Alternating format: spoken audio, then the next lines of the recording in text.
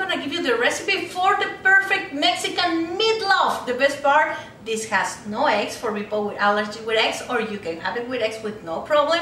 And it's also incorporating a lot of vegetables, so it can be something very healthy for the whole family. And the best part, we're gonna make it in the air fryer. I also give instructions to use the oven.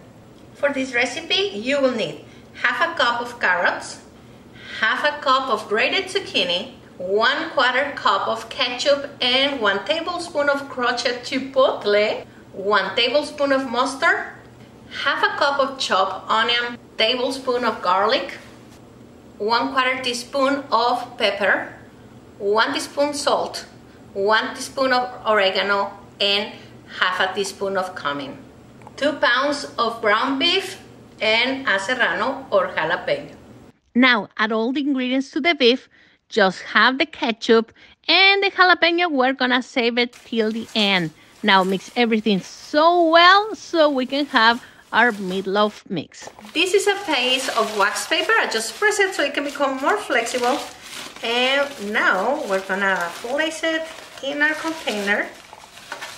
This is the ketchup with the crushed chipotle, and we're gonna place it just at the very end of the container. And now we're gonna add our beef. I got some aluminum foil and I'm gonna cover. Set the air fryer at 360 Fahrenheit or 180 Celsius, and you're gonna let it cook for 20 minutes, then take off the foil paper and cook for another 5 minutes. You can also know that this is ready if you pinch it with a knife, and you can tell that it's gonna be cooked. So this has a lot of juices, so I'm just using this container to get rid of some of the juices. Look at this. I'm gonna cover with a plate, and then I'm gonna flip it over.